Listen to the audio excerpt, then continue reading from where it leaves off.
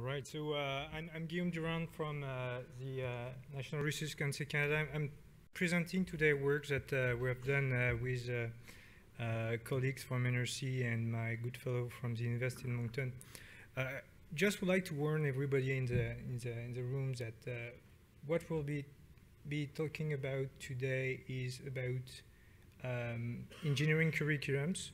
So it's college level actually things, and so it does not apply at all on K-12 and things like that. So what we're trying to achieve, we want to help the design and the refining of competency-based curriculum. So in engineering education, there's a huge work towards accreditation. So being able actually to show, provide evidences of the things that has been learned is key in order actually to keep being accredited anyway. So the accreditation is performed every 4 to 5 years, and all actually the program is audited. So that's a big problem. What we developed so far is software functionalities, and we named it the Q-matrix analyzer. Q-matrix to refer actually to the Q-matrix concept back in time to the rule space in the 80s. So it's definitely the representation of a competent framework, and we'll see very quickly what it looks like in an engineering faculty. So what this tool will do, basically, it will provide visual information on the way competency are acquired during the curriculum, and it will also provide guidance during the creation of the competency framework that is supporting learning.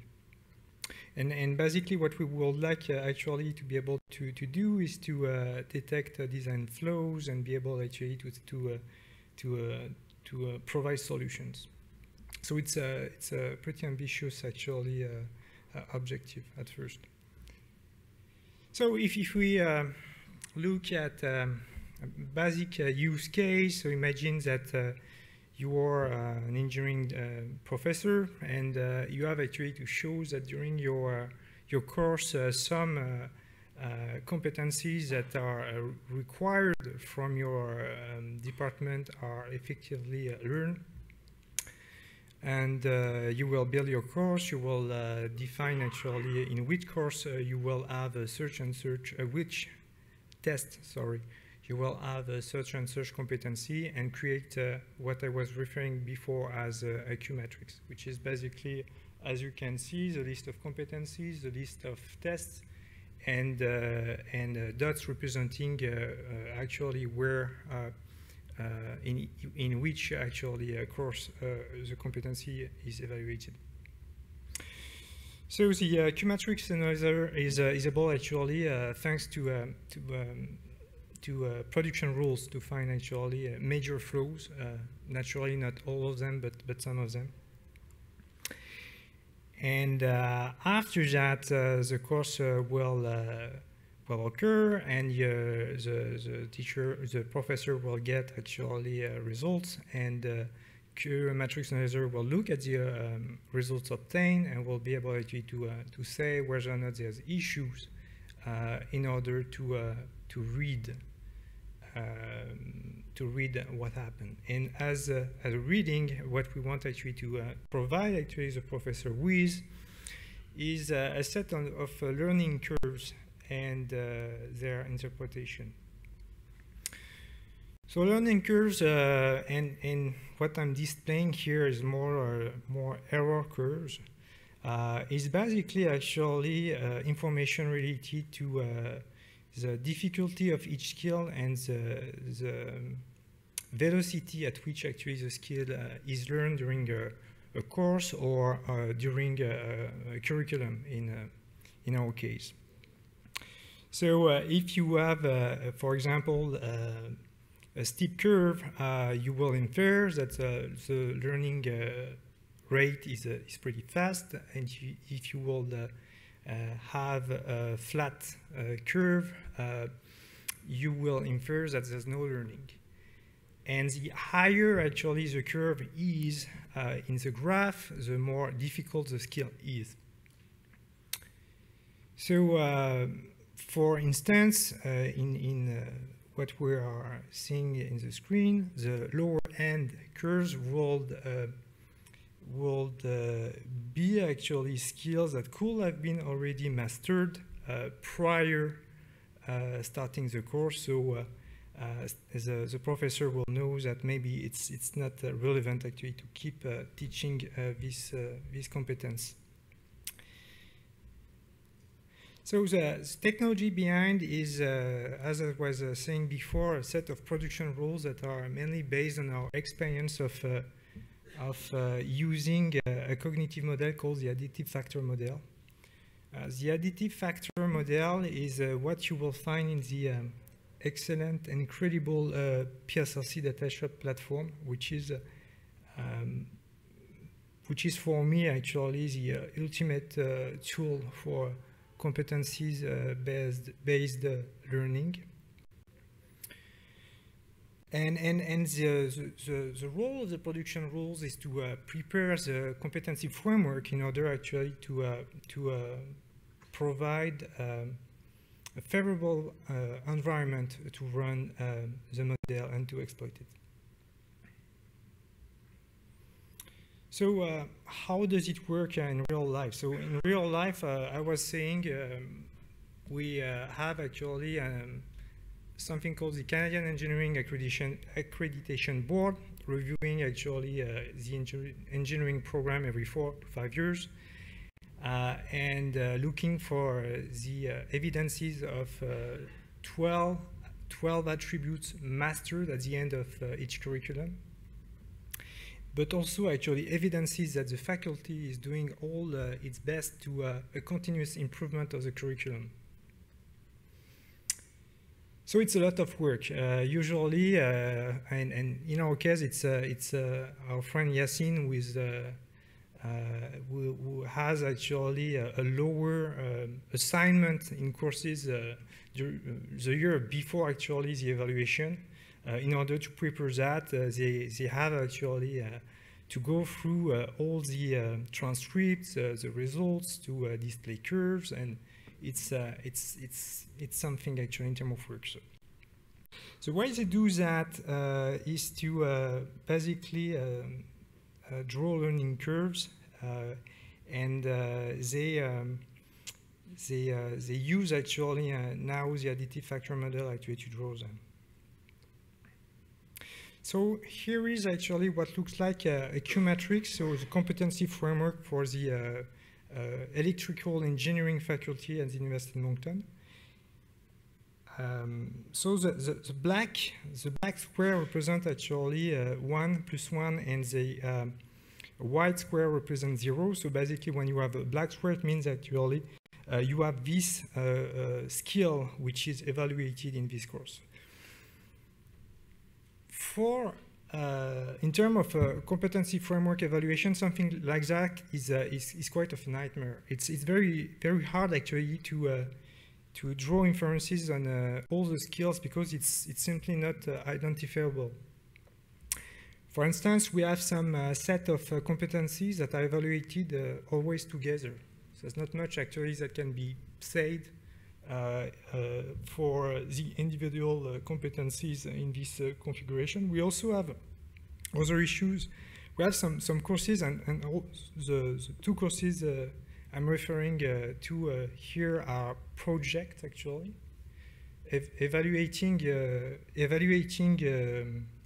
collaborative work. And this is a kind of issue. For example, the Q matrix analyzer very quickly was able actually to identify and to help actually correct. So what we obtain at the end are learning curves, and with the Q matrix analyzer, we have been able actually to improve the goodness of fit of the predictive model. Pretty nice, but It turns out that the curves that we obtained, we were absolutely not sure about the reliability of any inference that could be made on that. And that's the biggest issue. That's really actually a result interesting there, is that it doesn't mean that your model is accurate, doesn't mean actually that the parameters that you have fitted are meaningful. And so the scientific challenge that we're having are first the model identifiability, which is having actually a first Q-matrix competence framework that can be actually evaluated and computed by the model correctly. And second one is the reliability actually on the parameters that are fitted and used actually to draw the learning curves. So what we achieved so far, we have been able actually to use the model, the additive factor model, the model of the PSRC data shop outside of the usual environment, which is the intelligent tutoring system. We have been able actually, thanks to our tool, our production rules, to improve the goodness of fit of the model with the modifications that we proposed. But in the meantime, we have learned a lot of things and about the limits actually of search initiative called Represent. First thing is the quality of the curve is definitely a subject of caution, and it's, to be frank, it's something that kept us sometimes up at night. But we managed actually very recently, and it will be it has been submitted today for EDM to calculate standard errors and fitted parameters. The other thing is that we also discovered that improving AFM goodness of fit will not necessarily improve the competency framework quality. It's two things different. We can have actually very, very, very good metrics, good RMSE, good whatsoever, but we can end up with a model behind that is absolutely not stable. And what we would like actually at the end is to automatize the process, but very quickly, regarding the standard errors, what we also discovered is that if we try actually to infer stuff about, let's say, a flat curve where there's no learning, it's not that obvious actually, because if you look here actually at the red curve, you can see that we can still have actually a very few learning when at first we will have infer no learning. But we can also be confident in some certain situations actually that learning occurring. The only thing is that it's not sure at which pace actually it can occur. All right, so I think I'm done.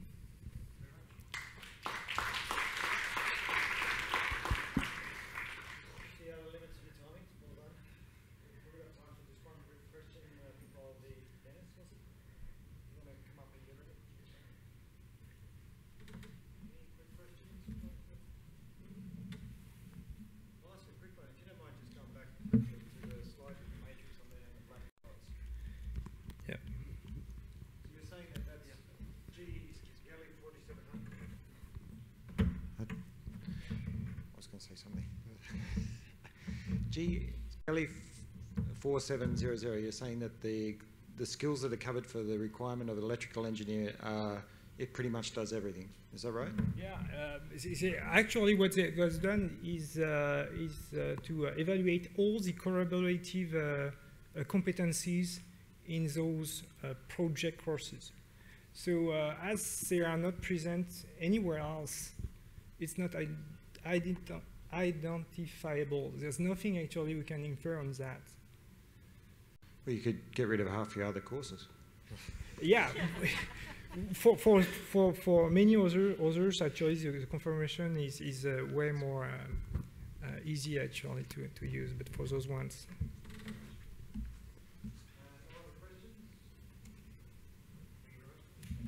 you.